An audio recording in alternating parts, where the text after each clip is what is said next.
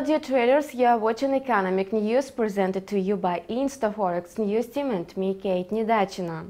Yesterday, during the trading session in New York and in London, oil was decreasing. Brent oil futures with a delivery in January slid below $110 per barrel, having lost 1% daily. At the same time, the price of WTI oil fell to the lowest reading of the last 3 sessions and fixed below $88 per barrel, having slumped by 0.7% daily.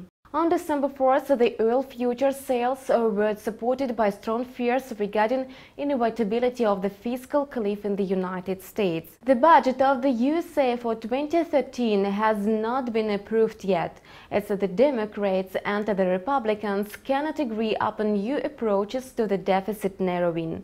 The US President Barack Obama refused to compromise with the Republicans.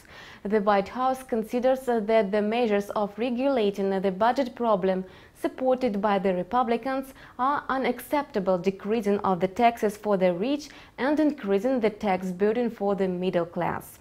Moreover, the decline of the black gold prices was also pinned up by an advance in the US oil products inventories. Thus, the petroleum inventories appreciated by 7.86 million barrels versus the predicted 1.55 million barrels, and thus oil distillates climbed by 3.27 million barrels instead of the predicted 850,000 barrels. Aside from that, the oil was under the pressure of the strengthening US dollar and weak private sector statistics in the USA.